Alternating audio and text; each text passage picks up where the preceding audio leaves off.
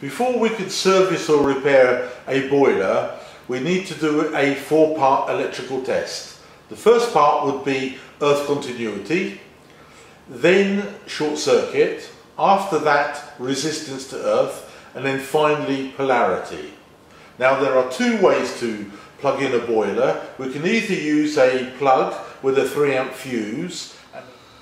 If the customer complains they've got no hot water, I always test in the central heating mode. Never turn the tap on. In fact, any fault, I always switch the heating on first because that tests 90% of the boiler apart from the hot water switch. So I suspect that this pump could be faulty. I'm going to measure the resistance on the windings to find out whether I'm right or wrong.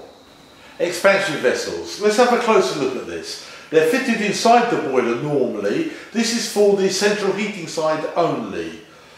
As the boiler warms up, the water in the radiators will expand by 4% per volume. So the expansion has got to go somewhere, and it goes in here.